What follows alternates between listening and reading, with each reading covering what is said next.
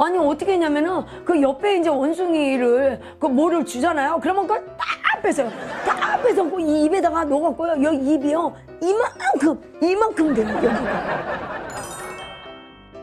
안녕하세요, 밥시 채널이에요. 오늘은 제가 그 평생에 처음 해본 파전 파전을 한번 해봤어요. 근데 깜짝 놀랐어요. 이 파전을 해갖고 과연 이 파가 이게 뒤집어질까 그랬는데 이게요, 파를 이렇게 길게 나가지고 거기다가 이제 저는 이제 맨 처음에 그 반죽을 먼저 깔고 파를 위에다 이렇게 얹고 그 다음에 또 계란을 이렇게 하고, 그래서 이걸 뒤집을 때 이게 과연 뒤집힐까 그리고 굉장히 걱정했거든요. 근데 잘 뒤집어져요. 왜냐면 이게 길다랗게 이렇게 돼갖고요, 연결이 돼갖고요, 진짜 잘 되더라고요. 그래가지고 제가 이 파전을 한번 먹어볼게요. 이거 먹으려고 너무 마음이 설레었었는데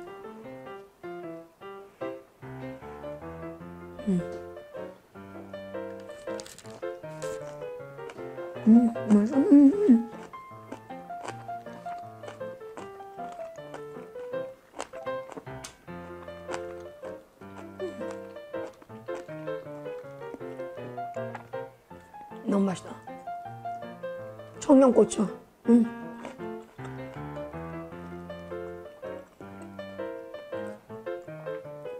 정말 간도 잘 맞고 잘 됐네. 너무 맛있다.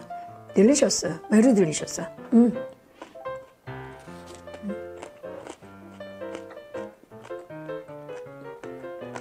먹는 것도 잘 먹어야지 또 혼나.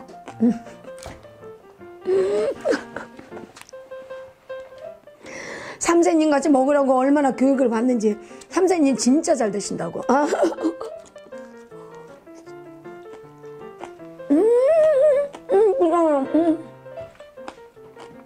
진짜 맛있다.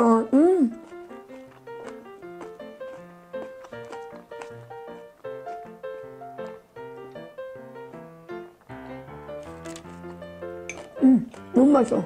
진짜 맛있네.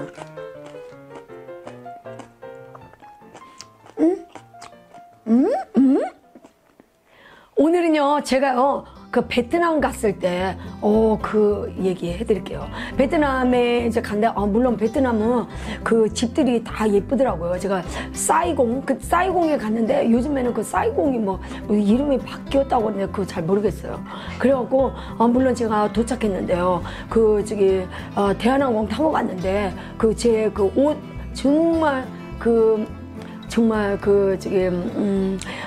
이제 비즈니스 때문에 만나는 그런 것 때문에 그 옷 같은 거를 정말 잘 준비해 갖고 왔거든요. 근데 그 옷 보따리를 잊어버렸어요. 안 나와요, 거기서요.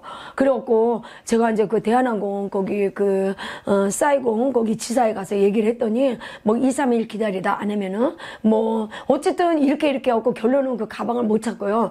그 뭐 2달인가 뭐 얼마 뭐 그렇게 있다가 어쨌든 그 무조건 그 안에 뭐가 들었든지 뭐 그 당시에는 뭐 20kg에 대한 그 돈만 준다 그래갖고 아주 쥐딱지만한 돈만 받고요. 그 옷을 잊어버리고 베트남은 그런 기억이 나요. 근데 이제 그리고 그 집들도요, 그 베트남을 뭐 프랑스에서 지배했었다고 그러잖아요. 근데 집들은 정말 예뻐요. 전부 이렇게 조그만 그 집들이 다 있지만 그 지하, 그 다음에 1층, 2층 이렇게 해갖고 1층은 뭐 밥 먹는데 2층은 잠자는데 뭐 지하는 뭐 셀라 뭐 이렇게 해가지고 해놨는데요. 거기 이제 제가 갔는데 이제 어떤 분이 이제 이제 친구 집에 데려간 거예요. 그래서 가보니까요, 깜짝 놀랐어요. 아니 거기 집에서 원숭이를 키우더라고요. 오늘 깜짝 놀랐어요. 그래가지고 원숭이를 키우는데 그 바깥에 이렇게 보니까 뭐 원숭이 우리같이 뭐 이렇게 그것도 이제 해놨는데 집에다 풀어놓고 하는데요. 이 원숭이들이 막 그 날라다니면서요 막 이러고요. 또 원숭이들이 얼마나 소리를 지르면서 싸우는지 몰라요. 그 원숭이가 거기가 몇 마리 키우더라고요, 그 집에서요. 그런데 아니 어떻게 했냐면은 그 옆에 이제 원숭이를 그 뭐를 주잖아요. 그러면 그걸 딱 뺏어요. 딱 뺏어 그 입에다가 넣어갖고요. 여기 입이요 이만큼 돼요, 여기가. 아니 그러면 저게 어떻게 되냐니까 나중에 그 한 원숭이가 또 어디 가고 나면요, 그거를 다 꺼내갖고 또 먹더라고요. 깜짝 놀랐어요. 여기에 무슨 주머니 같은 게 있는 거예요. 정말 원숭이 키우는 집들도 있더라고요. 제가요. 뭐 릴리가 왜 그래? 원숭이 얘기하는데. 릴리 너 왜 그러냐 정말. 여기 간식이 하나 떨어졌다고. 아유 정말. 아니 그래가지고 제가 얼마나 진짜 그 원숭이를 그래가지고 이제 방에도 들어와가지고요 뭐 화장실 화장대 뭐 이런데 뭐 그 위에 막 쫙쫙 올라가갖고 완전히 그래갖고 손이 얼마나 긴지요. 그래갖고 막 있는 대로 소리를 지르면서 그 원숭이들이 다니더라고요. 그래갖고 또 이렇게 대문에 이렇게 나오다 보니까 또 거기도 또 원숭이를 또 몇 마리 키우는데요. 그 원숭이가요 얼마나 싸움도 잘하는지 몰라요. 막 이렇게 하면서 그냥 이 음식을 그냥 주면은 욕심껏 다 여기다 넣어가지고 여기가 이만큼 나가지고 나중에 그게 없으니까 그냥 하나하나 꺼내갖고 다 씹어먹고 그러더라고요. 제가 그래갖고 너무 놀래갖고요. 그 원숭이 그 얘기를 오늘 그런 말씀을 또 드리네요. 사실 그 먹방을 하면서 제가 이렇게 먹방을 제가 원래 잘 음식을 맛있게 먹는다고 그래가지고 이 유튜브를 시작하면서 음식을 해서 먹방을 하자 그랬는데 막 이 먹방 하다 보면요 뭐 이렇게 먹으면 안 되고 저렇게 먹으면 안 되고 막 입 벌려서 먹고 뭐 해서 먹고 그래갖고 제가 먹방을 이게 자신 있게 못 먹어요. 사실은 제가 혼자 있으면 그냥 잘 먹거든요. 그래갖고 제가 자신 있게 먹을 수 있는 거 그 김치 이파리 쌈 싸갖고 그거 먹는 거 잘하거든요.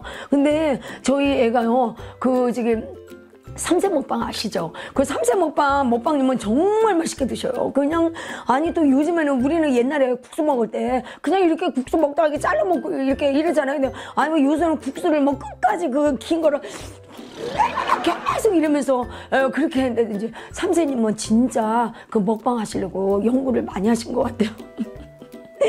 아유 오늘은 제가 이 아까 파전이 정말 맛있게 됐어요. 저는 이렇게 여기 이렇게 반죽도 이렇게 충분하지 않은데 이게 과연 이렇게 잘 붙어 있을까? 그리고 과연 다 잘 뒤집혀질까?